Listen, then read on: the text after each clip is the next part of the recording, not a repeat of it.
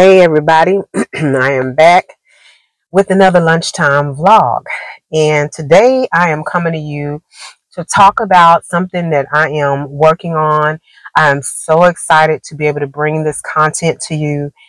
This is something that I'm very passionate about because of the journey that I have been on myself, and it is basically a series that will take you from the very beginning of a process of healing.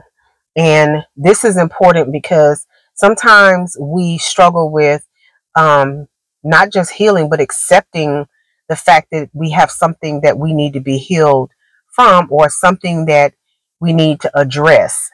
And until we actually process that and we're open to accepting the fact that we have something to work on, it will continue to be a struggle. And so the name of the series is called Let the Healing Take Hold. And the reason I named it that is because, again, sometimes, for one reason or another, we don't want to accept that there's work to be done. And, we as a people struggle with accepting the fact that we have childhood traumas, that we have relationship traumas, that we suffer from abandonment, we suffer from neglect. We deal with so many different emotions, and we deal with so many different things that it keeps us bound and it keeps us tied. And unless you have someone who is willing to help you do the work, willing to help you identify certain things, then, some people can get to a point where they can self-heal. Not everybody is in that position sometimes, and there's nothing wrong with that. Sometimes we as an individual, we need help. So if you're a person who's dealing with addiction, you might need to be part of a recovery group. You might need to have pretty much lifelong counseling, a supportive circle. If you're a person that's dealing with some type of eating disorder, it might be the same thing. You might have to pull people in and pull professional help in. If you're a person who is maybe you suffered from molestation or something that was traumatic for you in your childhood, some people deal with things and they just kind of block them out all their life, and then unexpectedly these things just kind of pop up, and you're struggling with how to even identify what the heck is going on. You may have blocked something out. There's so many different things that could be happening with you, and you may be aware of some and you may not be aware of some.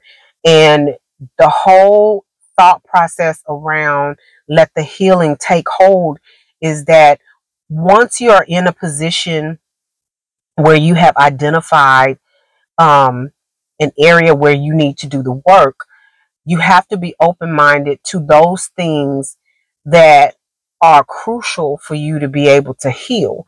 And until you're open-minded to be able to receive those things, then the healing can't happen. But even once you begin to be open-minded, you're starting to receive whatever it is that you need in order for the healing process to begin. The healing actually has to take hold of you. You have to.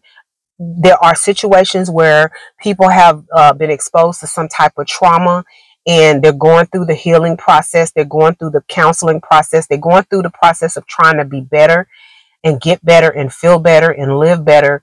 But they're still in the back of their mind thinking that they don't deserve to heal.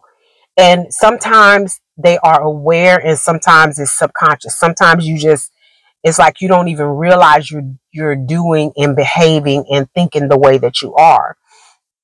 So even after you get to a point of you're open and you're receptive, you may still have this second thought that you don't deserve it, and so it's not sticking. What does that mean? It means that one day you might be fine and you're on the path to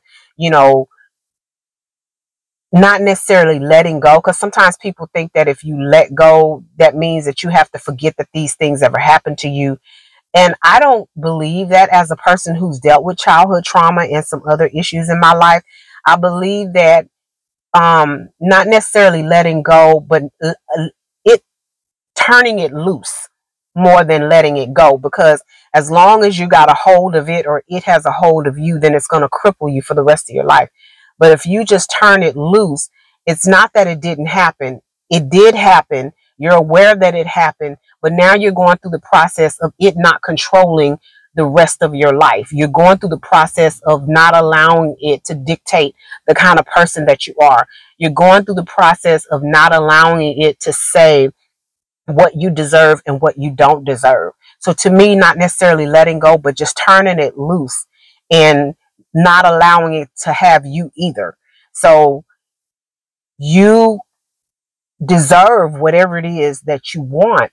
And the concept of allowing the healing to take hold, let the healing take hold, let it take hold of every part of who you are, your mind, your body, your heart, um, your mental state of mind. Not, when I say your mind, it's not just your thoughts, it's your mental well-being as well. So it's not just how you're thinking, it's how you're behaving because of how you're thinking. Physical. Sometimes people go through traumas, and because of the trauma and not being able to heal from it, and not being able to put yourself in a place where you no longer have a hold of it and it doesn't have a hold of you, you're now sick. You're dealing with all these physical illnesses and things like that. But once you begin to start healing, you'll notice that your body will naturally start healing itself as well. You have heartache, so you can't be in fruitful and productive relationships because you don't trust anybody, whether it's an intimate relationship or just a friendship or just a general working relationship. You don't trust anybody to not hurt you. And so you always have this, 1 foot in, 1 foot out. You always have, a chip on your shoulder. You always have this, hold on, let me check you out first, because this attitude, because you feel like you've been hurt so badly in the past that you just don't feel that there is anybody that you come in contact with that has any good intention. And so, again, let the healing take hold. There are so many reasons why this is important, because you don't want to live your existence where you can't be happy. You cannot truly be happy until you are in a place where you are free, And part of being free is knowing who you are. And that is the first part. That's the part one of letting the healing take hold. You have to first be able to undeniably claim that you know who you are, because I'm gonna tell you, it's a powerful weapon against anything that could potentially hurt you, just knowing who you are. And I'm gonna get into the part one. There's gonna be a part one video, and the let the healing take hold. It has the base concept is discussing the who, what, when, where, where, why, and how. And so each of those is going to have its own dedicated video, and we're going to talk in detail about just different theories in life, my personal experience.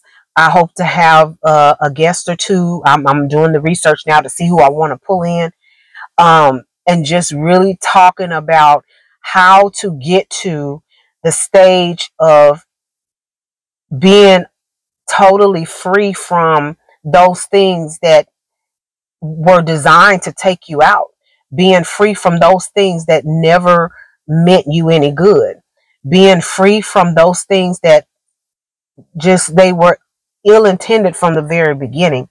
And it doesn't matter whether it is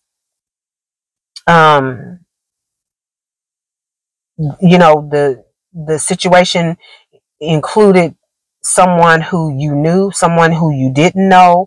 It doesn't matter whether it was physical trauma. It doesn't matter whether it was emotional, mental trauma. It doesn't matter what type it is. It could be something as simple as feeling like you were wronged out of a job, whether you were mistreated in a position, you know, at work, or whether it was maybe not understanding someone's intention, and instead of having just a very basic conversation so that they can hear your side of how you interpreted what happened. Sometimes that is not trauma, but it is a situation that can put us in a mindset that people are no good. Sometimes it's really just a matter of having a simple conversation that helps clear the air, and it gives each person an opportunity to say what really happened from their perspective. Sometimes it's just a matter of being heard. And so let the healing begin, because you can be in a situation where you can misinterpret something and now you're hurt by it, but you're hurt by it because you don't understand what happened. You never asked the question. You never opened the door. You never gave opportunity for there to be dialogue. And so that's me. Basically one of those kind of people that feel like if there's something that's going on, especially if it's a situation where somebody misinterpreted something that I said or that I did, I really like to be the kind of person that say, okay, well, maybe I don't understand what you're talking about. Okay, well, then they say, well, you did X, Y, and Z. Okay, well, that was my reaction, or that was my behavior because this, that, and the other. And if they feel like I was behaving in a certain way that was unjustified, we can have a conversation about it. We may even get to the point where we don't agree what the outcome is, or whether we even agree what my intention was. I can say my intention was this, and they can say, well, I don't feel like it was that way, or whatever. And everybody's entitled to their opinion, but at least I want to be the person to say I tried to have a conversation about it and at least try to get some kind of clarity. You're not going to be able to fix everything all the time. You have to be willing to walk away from a situation and process the fact that everybody thinks about things differently, and not everybody is receptive to what it is that you're saying, and maybe they don't truly believe what it is that you intended. And that's okay, because to each his own. You can't fix what somebody else thinks about you. That is something they have to work on. If you know that you were not being malicious, and you know that your intentions were not ill, and it could be because some people have a tendency sometimes to say, well, this is just who I am. That don't necessarily make it right, especially if it's the fact that you feel justified in, speaking your mind. Because some people will say, well, I just keep it real. Well, sometimes keeping it real and sometimes keeping it real is their way of saying that they can say what they want to say because they're an adult, and they don't really care what anybody thinks of it. And I hope the air conditioner is not bothering you, because I had to turn it on because I feel myself beating up here. But just keeping it real is different to me. You're being honest, but you're also being tactful. There's a way to say everything. You understand what I'm saying? There's a way to address everything and still be true to yourself and be honest.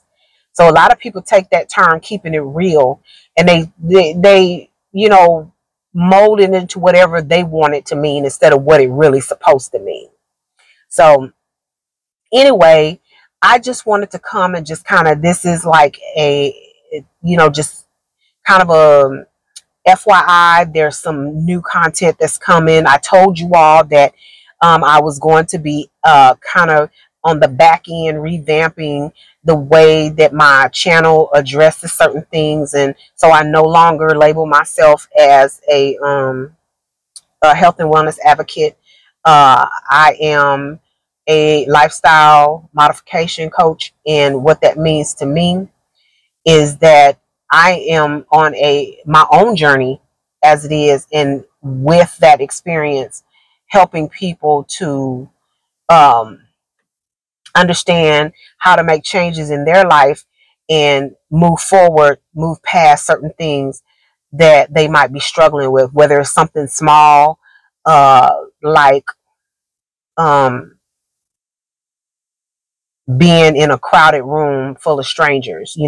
I know I used to have an issue with that, where I would be nervous about going to events and stuff because I'm like, I don't know these people. I don't have nobody to talk to, but my mother, on the other hand, she don't mind going to anything because she's one of those kind of people that she's never met a stranger. I don't care where it is, who, you know, what the situation is.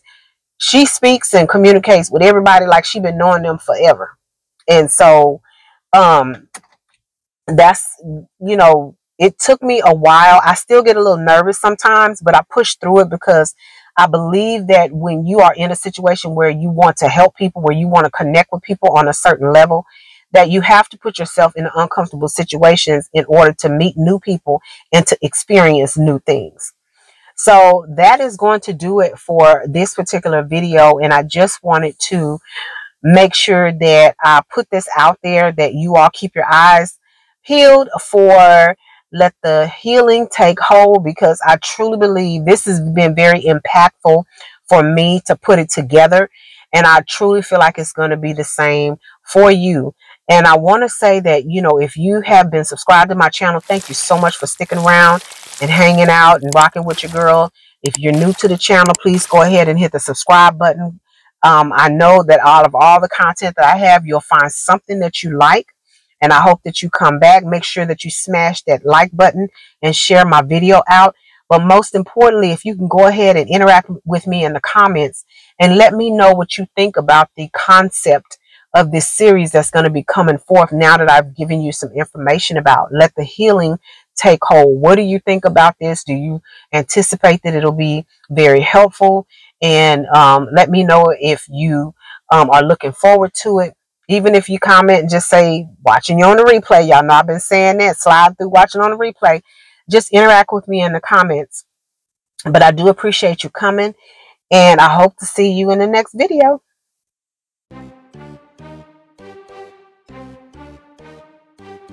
If you're not already a member of the Fetch fam, what are you waiting for? Go ahead and download that app, scan my QR code, and get to scanning those receipts.